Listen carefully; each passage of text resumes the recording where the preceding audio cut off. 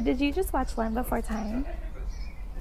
You're so chill today. He used to just stomp around the house and roar all day long, and it was so loud.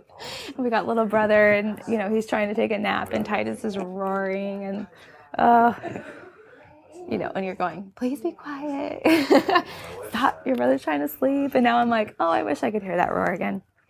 But yeah, dinosaurs were a big, big deal, huh? My hubby and I have 2 beautiful boys, Titus, who is 5, and Eli, who's 2. Titus is inquisitive, sweet, very caring, joyful, so adventurous. He's always up for anything, and trusting. Eli is really mischievous. He's silly, he's nosy, loving, really quirky, and quite amusing. These are my boys, and I need you to know them defined by these things before they're defined by anything else. And about 2, we started noticing a little bit of a speech delay, and so, we did early intervention. We had all the professionals going, yes, we'll, get this going. He'll be caught up in no time. It'll be okay.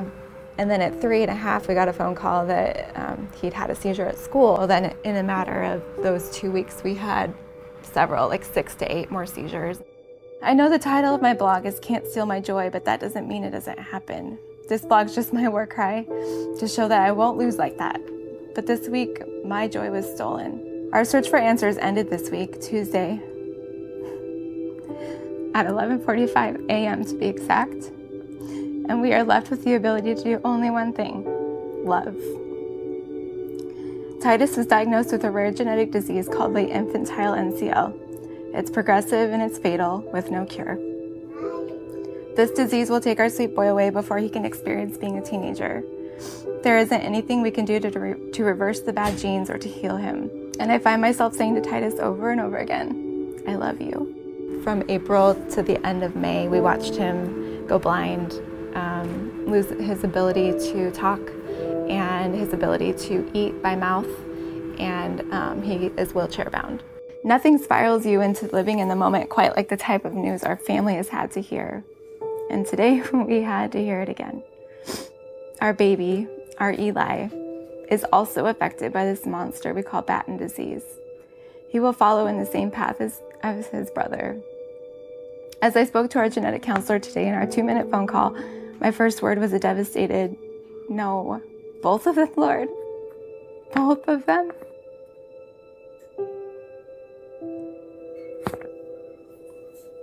The kids won't grow old and we won't have grandkids, or just have the joy of them growing up. So when you look at it, what's our purpose? We have different roles, different avenues of which God's taking us. And our 2 innocent boys are on this avenue that God has, designated for them. If one person gets saved through their death, then that's worth it. We want people to understand that God can work through such ugly circumstances, and it's about this loving God who loves them just as much as he loves us and our boys, and we want people to see his love in action, so it's one of the big reasons I feel like I want to tell our story. Let's go eat some breakfast. He's like, this is weird. All right, come here. If we help them, they'll play catch back and forth, and we try to have Eli share his toys, and he's got all these balloons, give a balloon to Titus, and he wants to kiss his brother goodnight and give him a hug. It's been a gift. Fully feeling pain lends itself to fully feeling joy. I do feel anger, sadness, fear, but I also feel joy. What God has given me rises above circumstances. My joy is purely based on the beauty of who God is, not the ugliness that has come upon our family. My joy is based on a God who is good and loving, who feels this pain with me, who's in control with our best interests in his heart. This doesn't change, and it won't change if a cure is found to save our boys, and it won't change if this disease takes them away from us. I choose to see life through the eyes of joy in the here and now, through the eyes of thankfulness in the here and now. So now I know I can have joy even in this.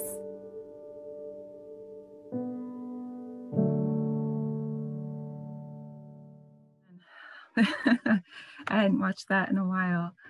Thank you so much for letting me join you all. I'm excited to be here. This is such a privilege. I think of this as a little COVID gift, getting to meet all of you because we have to be on Zoom. So I'm really grateful for this opportunity.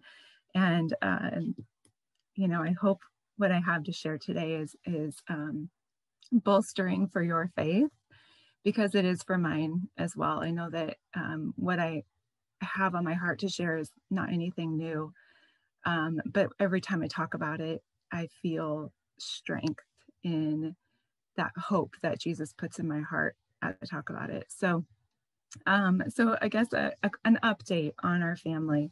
So that was taken back in 2015, just, oh goodness, 7 to 8 months after our diagnosis for Titus.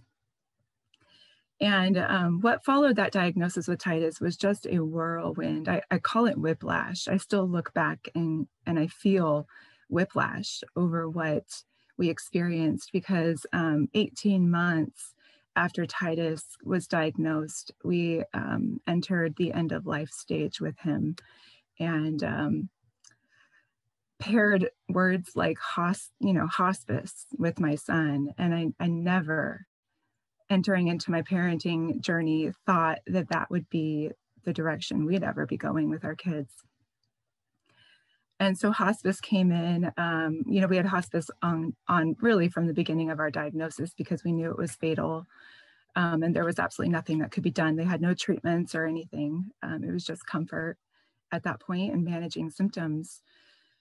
And so September of 2016, we knew that Titus's body was done. I mean, there were things just failing, and it was obvious that his fight was over with this disease. And the last week we had him, we sat there, just by his side 24/7 all week long. We had family coming in and out of the house, and friends and doctors and therapists and teachers, and everybody coming in to say goodbye and to be with him one more time. And I call this kind of my moment when pain and joy clash together, and pain and hope, I should say, clash together in such a huge way. We were literally counting breaths of Titus's, how many times he was breathing per minute, and my phone went off. I got this email from a doctor in Ohio about this clinical trial that was just opening back up. And it was an enzyme replacement therapy. And unfortunately, Titus would not qualify for it, but Eli would, because we knew his diagnosis so early, before he had any kind of symptoms of anything. We were able to advocate for him pretty early on. And this timing was crazy. So I'm sitting there counting my son's breaths, and we get this, text or email that Eli is getting invited in to get spot 4 out of 5 in the United States to be part of this trial. And they wanted us there as soon as possible. Titus passed away on the 17th of September.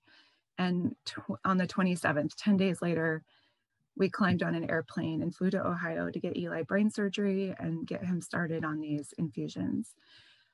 Such a whirlwind. And in that time frame, that 6 months that kind of followed losing Titus, we traveled from Southern California to Columbus, Ohio every other week for 6 months. And it was nuts. I still look back and it's kind of a blur.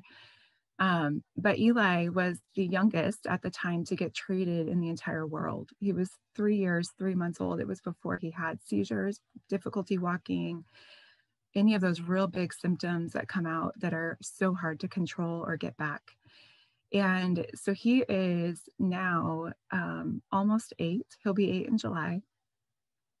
Titus passed away when he was 6. So, you can see what a difference this infusion has made. And Eli, let's see, in 2 days, he'll be walking into the hospital for his 115th infusion. And he is a miracle. I do feel every day I'm witnessing miracles in him. We were just on a call with a pharmaceutical company in Washington, D.C. on Friday, and I was sharing all the things that he was doing, and they're just shaking their heads because a child who is almost 8 with Batten disease should not be doing these things. And he is walking independently. He is still learning, developing. We just had his IEP meeting this week, and he's actually achieved goals, and we got to write new ones, which was huge. I had to hold back tears during the IEP meeting because I've never had an IEP meeting like that before, where we've been able to write new goals because he's achieved the old ones. He's still, obviously this is a treatment, it's not a cure. So it has slowed the progression of the disease dramatically, but it's not stopping the disease. So Eli has lost all of his vision. He is blind. He lost it kind of between 4 and 6 years old, slowly over those couple years, and is completely blind now. And so we're navigating what that looks like. And he doesn't have good language skills. He definitely communicates in many, many ways and gets his point across in very creative ways and very loud ways sometimes. But he just is a joy to anybody who comes across him. And I wish he was here right now that I can introduce you guys, but you'll have to hop on our Facebook page on it's Team 4, the number 4, Titus and Eli. And we are, poor child, we spelled it E-L-Y. Okay, so look for Eli with a Y. It's not Ellie, it's Eli. We cursed him. Everybody in the waiting room at doctor's offices will come out, Ellie? I'm like, I think you mean Eli. So anyway, but you can look for us there. And we update pretty often on there about how he's doing and all the things. So, well, Pastor Darrell asked me a couple of questions to think about as I was preparing what to share with you guys. And he asked, what has God revealed to me about himself, and what has God revealed to me about myself?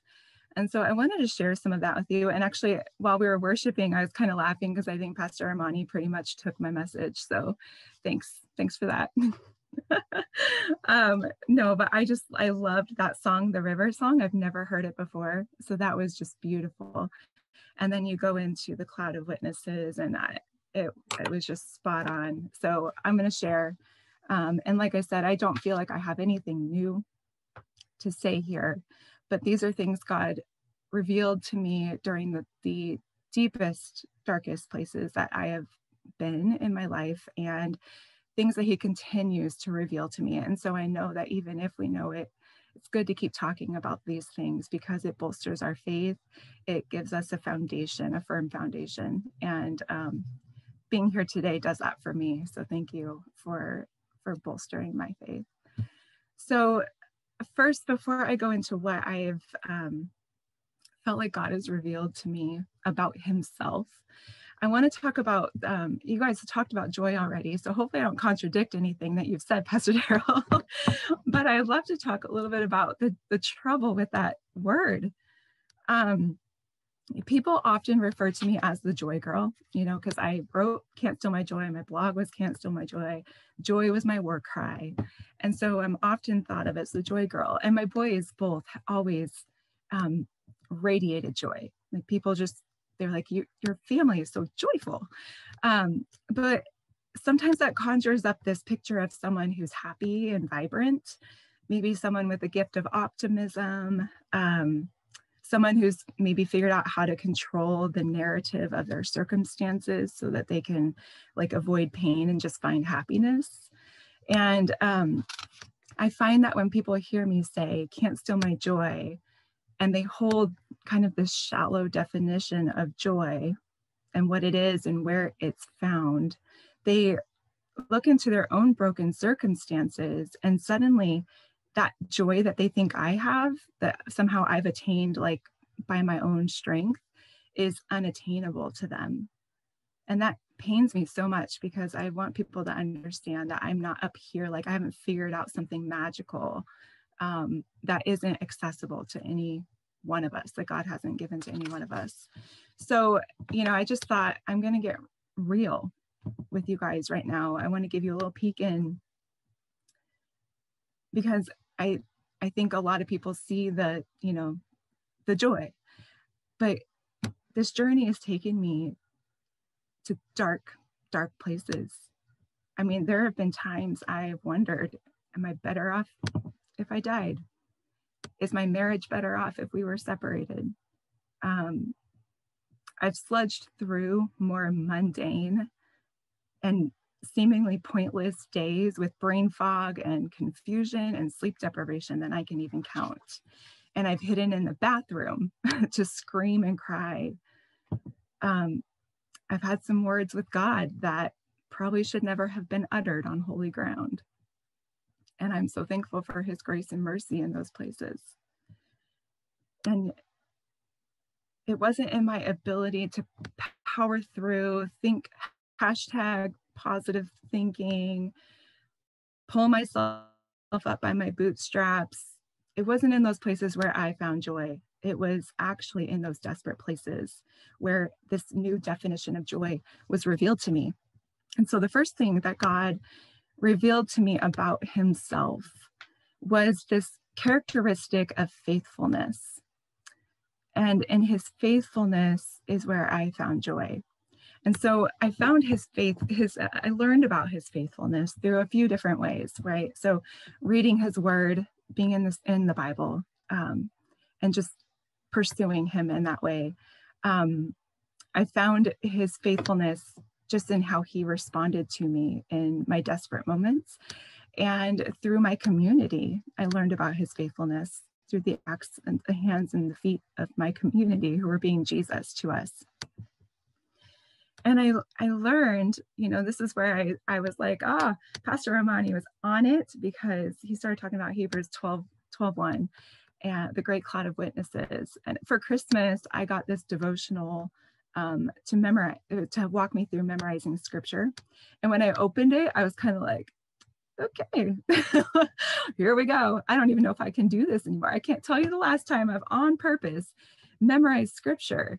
And these were whole chapters that they were going to have me memorize. And I was like, let's do like a, Proverbs 3:5-6, or 5. I can't even tell you 3, 5, and 6, 7. I don't know. And it wants me to memorize a whole chapter. But I was like, all right, we're gonna try this. It's a new year. Let's go for it.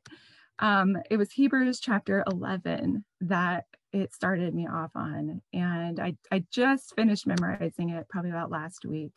The last few verses are still a little fuzzy, so don't test me on it, but I've got most of it up here now. And Hebrews 11 for me was just this grand picture of God's faithfulness. It was talking about all of these people who faithfully walked through unknowns. I mean, it talks about Abraham. When God tells him to leave his home and go to a land that God would give him as his inheritance, he went without knowing where he was going. Noah obeyed when God told him about things that had never happened before. Sarah, she believed that God would keep his promises, even though she was old and barren and too old to have a child. And we see over and over and over again how God is working through this big, grand, redemptive story that he's inviting all of us to be a part of. And he's made these promises. And what has hit me over and over in this chapter, it says so many times that, like one of the verses, all these people died still believing what God had promised, yet none of them received what was promised. They saw it all from a distance and they welcomed it because we're a part of something bigger, right? And so I think about my own life and how I want things to work out just like I laid them out. And I want to get out of life what I feel like I'm putting into it. And I see this cloud of witnesses, our faith heritage, just doing the exact opposite of that. stepping into the unknown, believing that God is faithful and that he keeps his promises, and that we are invited into that story. And even when our itty bitty little temporary life ends, that story continues, and we can look at it from a distance and we can welcome it because we still get to claim it. It's just not maybe right now.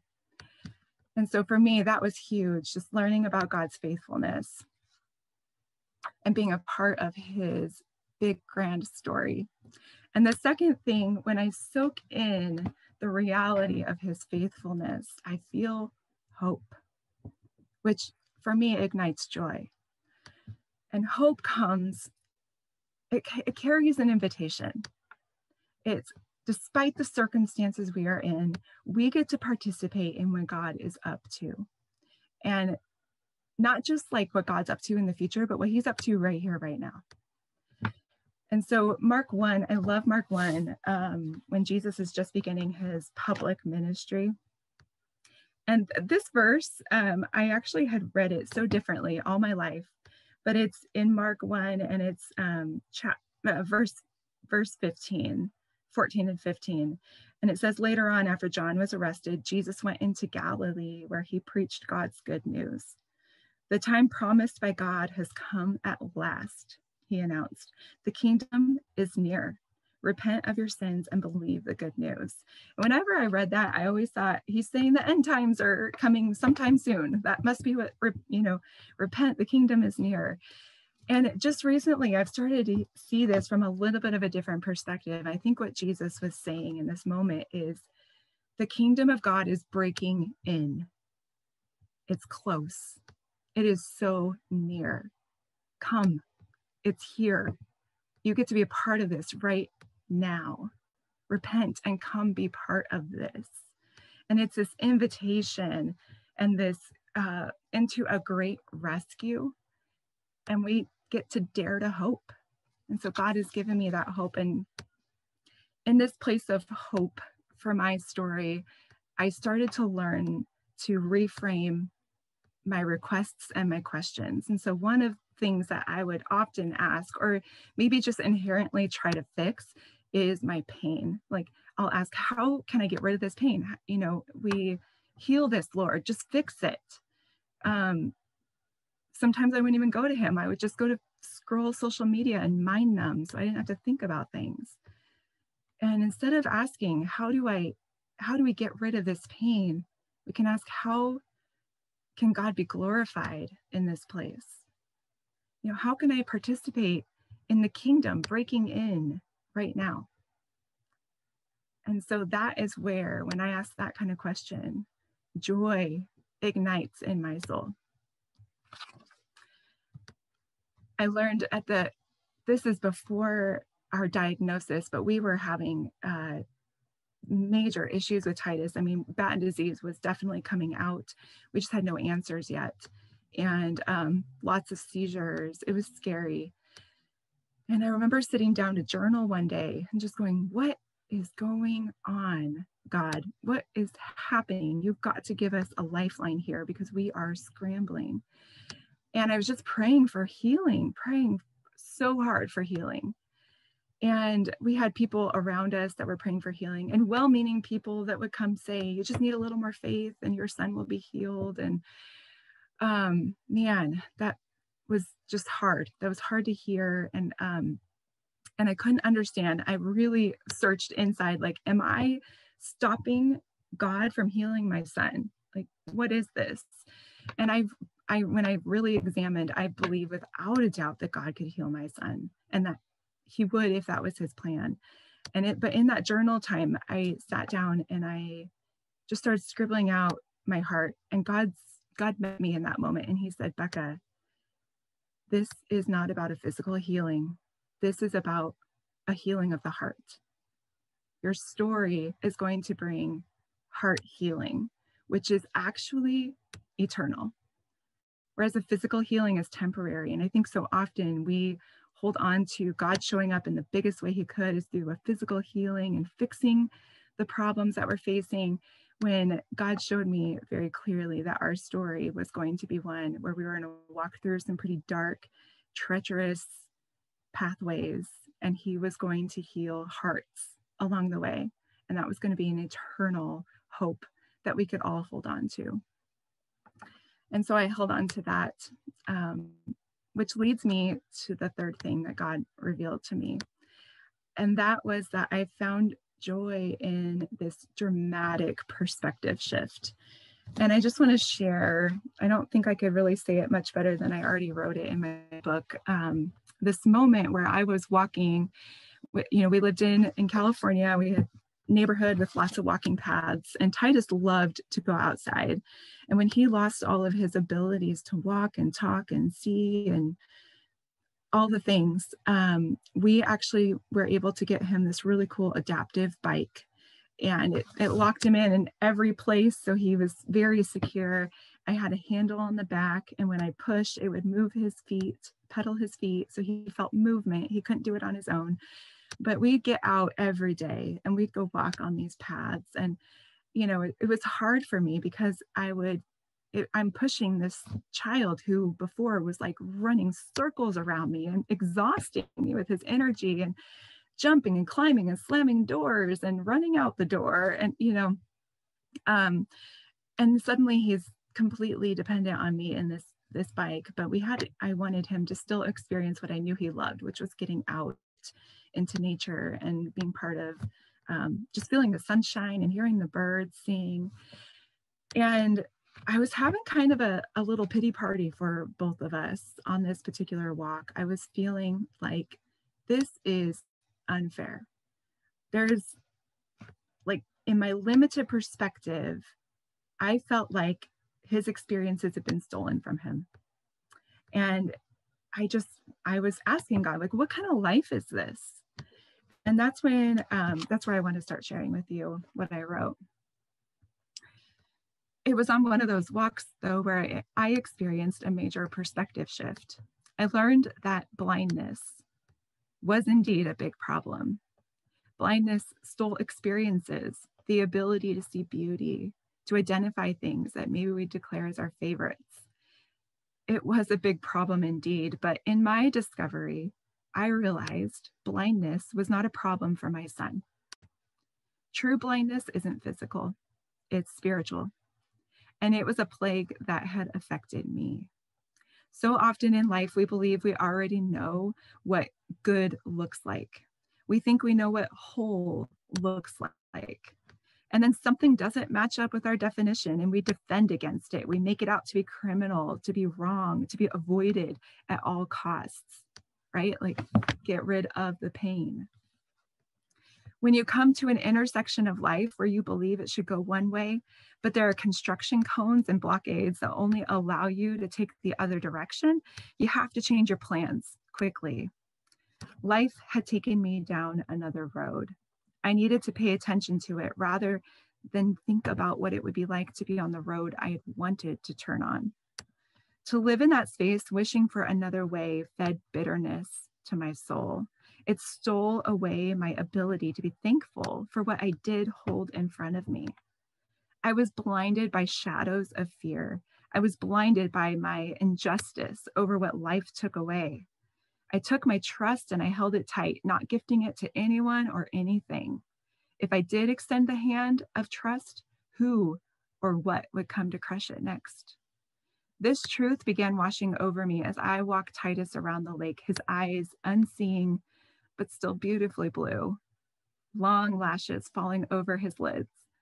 How I ached at what he was enduring, and yet right now, he didn't seem to be suffering.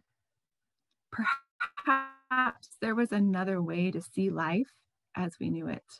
Perhaps there was more beauty to be found than what I believed was there all along. But what did it take to see such beauty? In Matthew 10:37-39, if you love your father or mother more than you love me, you are not worthy of being mine. Or if you love your son or daughter more than me, you are not worthy of being mine. If you refuse to take up your cross and follow me, you are not worthy of being mine. If you cling to your life, you will lose it. But if you give up your life for me, you will find it. And that was when I realized all along, it hadn't been about this extreme God who puts his thumb in our back and demands that we follow a list of rules and regulations and allegiances. But this was about a God who says, don't let this world blind you. See me. Look to me. When you look up, daughter, you will see my faithfulness, my love, my grace, my purpose, my redemption, my victory. When you look up, daughter, and follow me, you will find eyes to truly see. You will find a purpose worthy of giving your life for, because in it, you will find life itself. And that for me was a huge perspective shift. When I stopped focusing on my circumstances and allowing them to feed my emotions and my response and my understanding about life, and instead I shifted to what was true about God, I was able to live in this place where I was in the middle of a storm, but inside I felt calm. I felt God's peace. So during our time, especially with Titus, I found that I needed to keep these truths close to me. And so I actually grabbed a dry erase marker and I scribbled these things all over every mirror in our house. I had scripture that was, reinforcing these truths that I printed out and I put on our kitchen cupboards. So every time I opened a cupboard door, it was right there. I put them down in my journal and I just prayed through them every day. And the truths that God just kept bringing to my mind were, Bekah, this is a temporary world. It's one where we're invited to be part of the eternal, even as we're here in this temporary world, but this is temporary. And God will redeem. He will make things whole again. And I scribbled out, he's faithful. God always keeps his promises, and Jesus always holds the victory. At the end of every one of my journal entries in the morning, I write my prayers out because I love to express through words. And I get done, I say amen, and then Jesus has the final say. And I underline it every time because that for me is it. Jesus is our victor, and we get to claim that. And so, like I said, these truths that God revealed to me came through reading his scriptures, spending time with him, and through being in my community, being with people and allowing them in to do life with us. I didn't plan to say this, but there's something about allowing people to serve you. It's really hard. We like to be the ones who are helping and to look like we've got it together, where, we can help other people, but we're good. We don't need any. And for me, I just found that was the essence of the gospel, learning how to flex the muscle of receiving. And God put such an incredible community around us as we participated in his big story, with our itty bitty little one. And so, my joy didn't come from prosperity or success or, just positive thinking. It didn't come from my dependence on my circumstances, but it's on a loving, faithful, victorious God who will not change. And that is where I found true joy and continue to find true joy. And so I hope that is, that speaks to your hearts today. And as I was preparing this, I just thought how beautifully God's faithfulness and his hope and these perspective shifts that we're called to point to Jesus. All of it points to Jesus. And I've always, for many years, actually write joy with a capital J, because I believe joy is Jesus. I don't think we get it any other way. So I know we're going to do some Q&A, but I would love to first pray before we move into anything. Lord, I just thank you so much for getting to be part of Reconcile LA and Mexico Church and getting to be here with these incredible people. At the beginning, I just wanted to sit back and be able to listen to their stories. I thought, who am I to sit here and talk about mine today? I know that you are up to amazing things, Lord. And I pray that you bless each person here today. And I pray that you just fill them with your faithfulness. Help them be able to look back and remember how you have been faithful, not just in their own stories, but all throughout Scripture and your big story. You are the same faithful God then and now. And I thank you so much for your promises that you will keep. And I pray you fill them with hope. Help them lock on to the victory that you have already claimed and you have promised can be ours if we just accept you, Lord. And I thank you so much for the perspective shift you can give us. It's so countercultural, but Jesus came and turned culture on its head so many times and told us about the kingdom of God and how it is breaking in right here, right now. And we get to be a part of it. Give us strength to see in that new way. And as we, go out into our week and find very quickly how easy it is to shift back into those old perspectives, give us insight and just convict us and help us see how we can see new again, how we can open our eyes and take off our blinders. I thank you so much for your incredible love and for your joy. Amen.